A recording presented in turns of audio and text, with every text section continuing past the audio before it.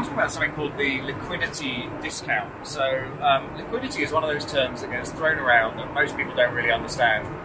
What people normally mean when they're talking about liquidity is the ability, certainly from an investment standpoint, is the ability to get in and out of the investment relatively easily. So if I buy 100 grams worth of shares in your business, can I sell that 100 grams worth of shares today or tomorrow or within a week or within a year or within 10 years? And the problem with most small to medium-sized businesses is the answer is normally that it's going to take a very long time to get liquidity on that position to be able to exit those shares. And so because of that, there is something called the liquidity discount. So when you look at the valuation that businesses trade at, you'll see that businesses that are liquid tend to get higher valuations than those that are illiquid. And how do you make a business liquid? Either it's a big business and there's a market for their privately held shares, or it's a big business and therefore there's lots of people that are interested in buying it, or it's a public listed company where the shares are traded on either a multilateral trading platform, a secondary market as it's called, or a main stock exchange or market.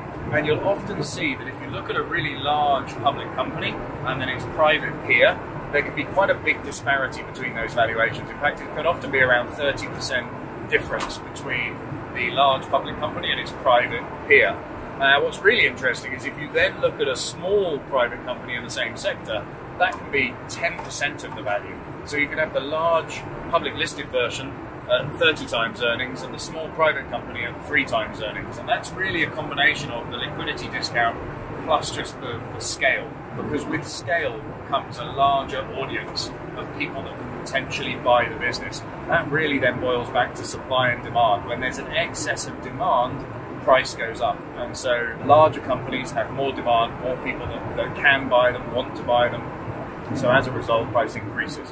And a lot of people, I think everybody understands that kind of basic economic principle, but very few people have translated that into the world of small business to really understand the arbitrage that exists between small private company valuation and large public company valuation. If you can turn a number of small private companies into a large public company, then you can benefit from that uplift in valuation, that arbitrage in valuation that exists between those small businesses and their large public peers.